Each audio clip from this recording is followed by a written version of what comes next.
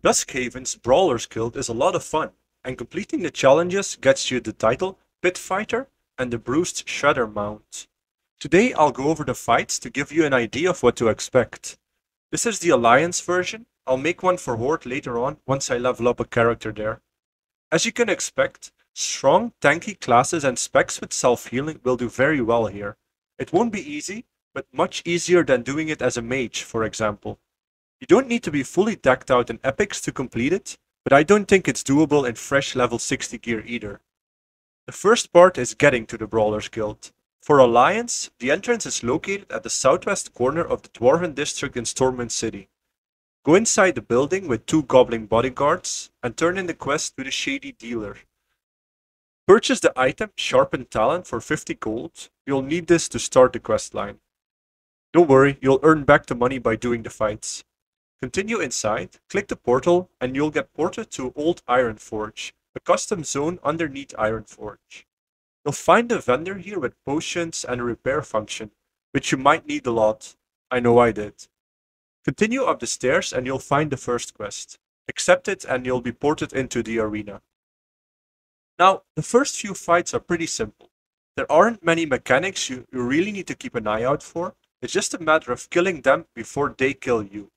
Yes, that describes all fights, I know, but there's really not much more to it at first. I forgot the exact order of the first few fights, but they include the following. One of the first is Terrorbeak, a large elite bird. This one shouldn't give you any issues, because if it does, I highly doubt you can take on the rest. Kill it and then take the portal back out. There's also Nula, a female orc warrior who just does damage and not much more. Don't die, kill her, and move on to the next one. There's Splosh, a green slime which summons clones of itself. Having some sort of cleave or AoE to dispatch of them is very useful here. Next up is Jenny Awesome, a night elf hunter and her wolf pet Fuzzle. The pet can deal a lot of damage, but as you can see here it dies quickly, as does she. Following opponent is Minkyung, a panda monk. It knocks you up and back and casts regrowths. Simply interrupt or dispel them. Sometimes it randomly bugs and resets, as you can see here. After Mr. or Mrs. Panda, you get to fight a big white bear, Lozo. He puts some disease on you, infected by it. It's a dot which also increases physical damage taken by 10%. But the main thing to look out for here is Stomp. He'll jump up and smack down on you, causing decent damage. Because I'm in tank stance, it doesn't do that much, but I've seen people really get whacked by this, so run out of it if you can't take the hits. And now we get to what is probably the most difficult fight in the entire questline, at least it was for me. Jerva, a witch who frequently spawns ghosts. These ghosts explode after 5 seconds, one-shotting you if you're caught in them. The main strategies, as far as I know, are either zerging the ghosts when they pop and bringing her down when they're not, or kiting all the time, which is dangerous because there really isn't much room for error here. The arena is very small, so you can't run far and their explosion radius covers most of it. I'm not going to lie, I've died dozens of times here before finally taking her down. My final strategy consisted of making sure I had a cooldown for each ghost, and kiting them if I didn't, while damaging her as much as possible in the meantime. Oh, and beware, she doesn't immediately despawn when you die, so if you pick up the quest too fast again, you'll be facing her twice. Needless to say, you won't last long. After Jerva, the next few fights feel ridiculously easy and aren't much of a challenge, honestly. You'll face Turuu, a Draenei paladin who casts Radiance, which you can just avoid by turning around and not facing him. He also casts Holy Lights, which you can just interrupt or stun him, but it doesn't heal much in any case. The following opponent is Nibbler, a poisonous snake who I've heard many people had problems with, although I didn't find it difficult at all because I've got increased movement speed and self-healing. What he does is put down poison clouds, just move out of them. He spits acid, which hits for a decent amount. As you can tell here, he moves slowly, so if you just weave in and out, doing damage and then retreating from the poison cloud, you can probably kill him without issue. Abomination Limbcatcher is next. Oh nope, there's a Jerva here too, from another player's previous attempt. A lucky intervention from a vigilant game master saved me another repair bill. Anyway, the Abomination throws down a poison bottle which does 350 damage per second. Don't stand in it. He's also pretty slow and is basically another nibbler tactics-wise. And then we get to the final boss, Finkelzink, a gnome engineer who casts... Oh no, wait, there's another Jerva. Fortunately, the GM was keeping an eye out again.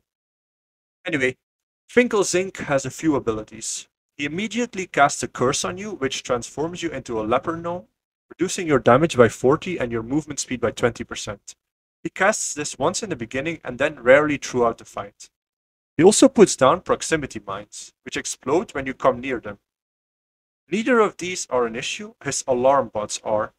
These bots are similar to Jerva's ghosts in that you need to kill them within a few seconds or something nasty happens. In this case, they'll summon a mechanical yeti, which melees you hard, or if you go out of range, they cast a Frost Breath which hits for 45k. No amount of damage reduction abilities are going to save you, perhaps a Fortifying Resolve combined with Dispersion, but you'd be toast for the next one anyway. The main gimmick here, I thought, was killing the alarm bots before they can summon the Yeti, and killing Finkelzink before you run out of cooldowns. I tried this many times, but with no success. Due to the nature of a monk's damage, single target really isn't strong unless you have some cooldowns, and you are very vulnerable to missing or getting parried, which happens often because expertise is very rare to come by. If you miss one jab or don't have a cooldown for one alarm bot, it's pretty much game over. You can't kill the Yetis, so once one is up, you'd have to keep dodging the Frost Breaths, proximity bombs, and other shit. I think you could also do it by using the proximity mines, trigger them when an alarm bot is near them and the bots take damage too, adding to your burst.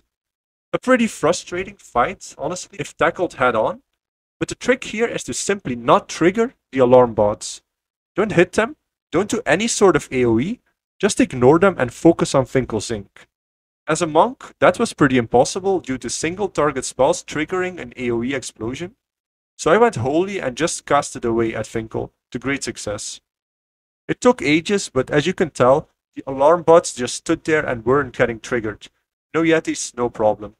Turn in the final quest, get your final medallions, go to the vendor and buy the Battle Lord's insignia, which starts a quest to get you all the nice rewards. The Pit Fighter title, Goblin Shredder mount, Dread Pirate, bind on a count ring, 4000 honor, 20 gold and a tabard. All in all, Duskhaven's Brawlers Guild was really fun and satisfying to complete, despite the bugs and sometimes wonky mechanics. I can highly recommend it, it was totally worth it. That's all I've got for today. If you like this kind of content and you want to see more of it for free, consider liking the video, subscribing to the channel and leaving a comment below. It really helps with the algorithm and would be greatly appreciated. See you in the next video.